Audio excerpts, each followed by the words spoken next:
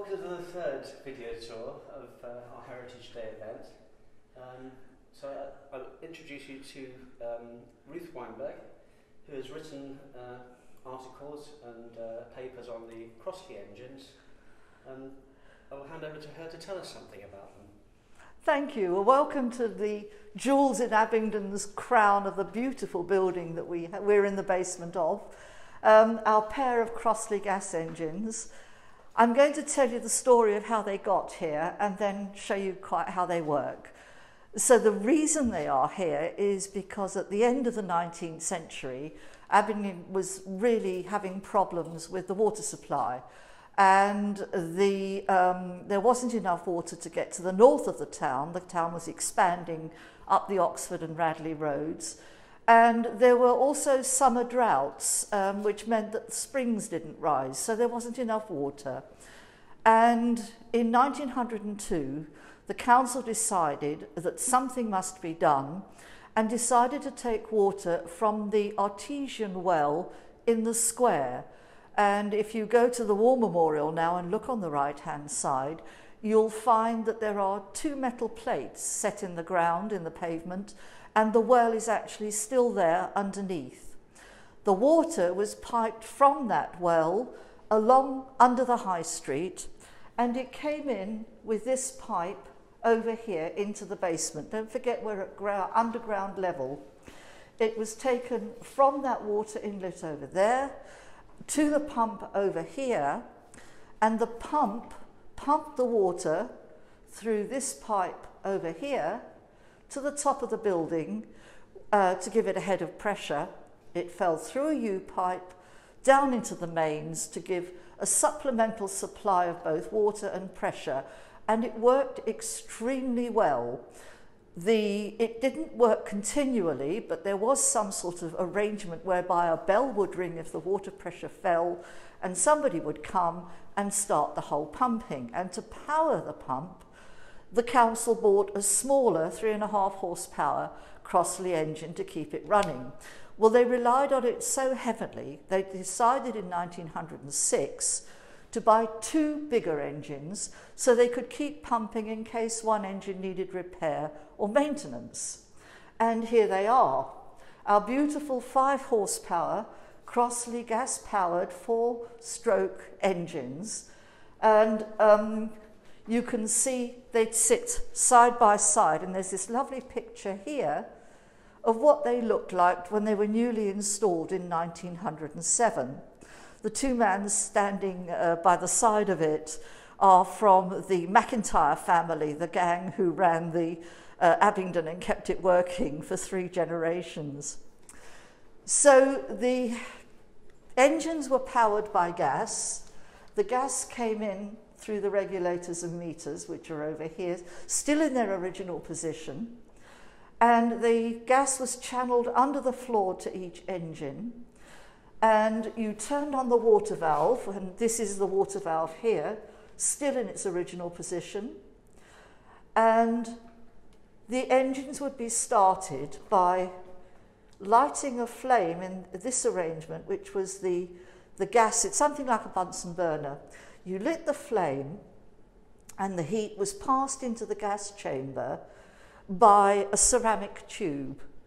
And when the tube got hot enough, the gas would explode, you'd have the compression stroke, and the piston would start, and the engine would be off. It was as simple as that, and apparently it only took a few minutes to do.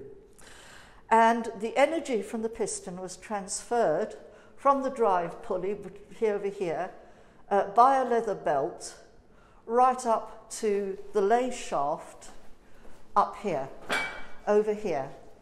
And you can see that there was a belt for each engine and a pair of drive or run idle wheels for each, one pair for each engine.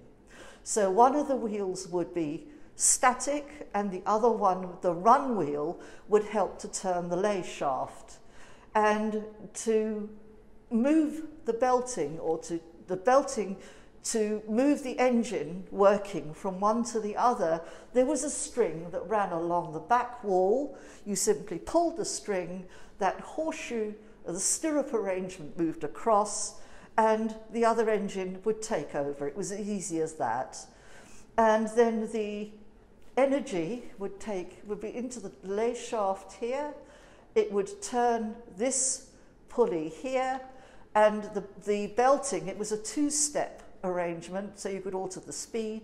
And this belting, leather belts they are, ran to the water pump, and then it would drive this shaft over here to raise the pistons up and down in the barrels to raise the water. Beautiful, simple system.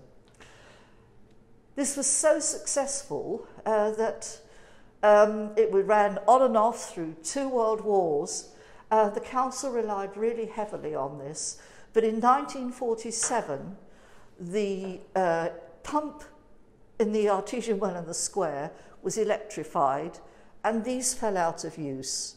And they were left here, and you can see what they looked like, the contrast between new and old. This became a bit of a dumping ground, unfortunately, and they were sitting here quite neglected. In the 1970s, there was an effort to restore them so that the public could see them going. There was lots of argy-bargy about what should we do with the engines. It was decided it was too expensive to get rid of them. Some bright spark thought it might be a good idea to take them to the top of the building, put them in the attic so they could be on public display there. Well, they weigh 3 tons between them, never mind the pump and the rest of it. It would have fallen through the floors of this 17th century building that ended up basically back where it started. When the town made, the gas was made in town, in Abingdon, down by Mr. Winterbourne's wharf where the boarded up hotel is at present. And when the engines were working, they got very hot, despite the water-cooled jackets.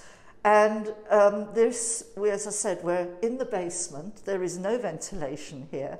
And there are stories of the men who worked down here being overcome by the heat and the fumes and being carried out of the building. The other thing that happened is that the gas, as I say, which was made locally in the town, wasn't always up to standard. And if it didn't ignite in the engine, it would then exhaust into the street, and then it would explode. And although I haven't found any records of people being injured, there were an awful lot of complaints because they got frights, and in the middle of the night they got woken up. People were not happy about this.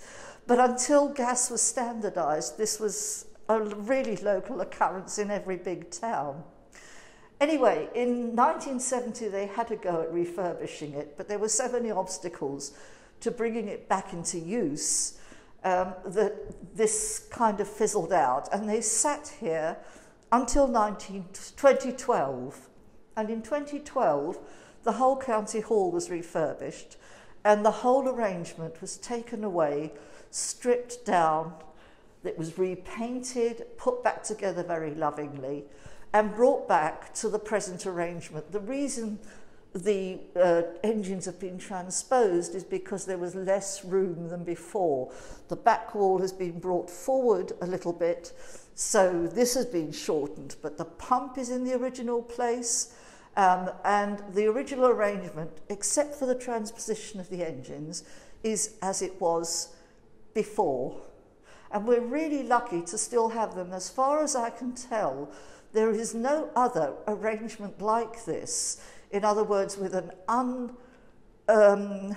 engine that hasn't been converted to running either by spark plug ignition or electric ignition, as this one is. It's in its original state.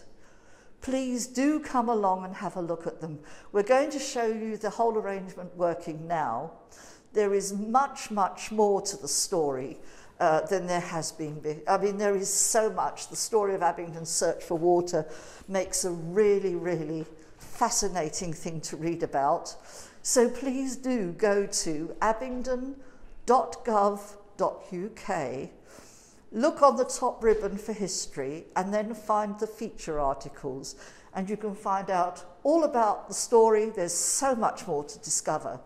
enjoy, and thank you so much for listening.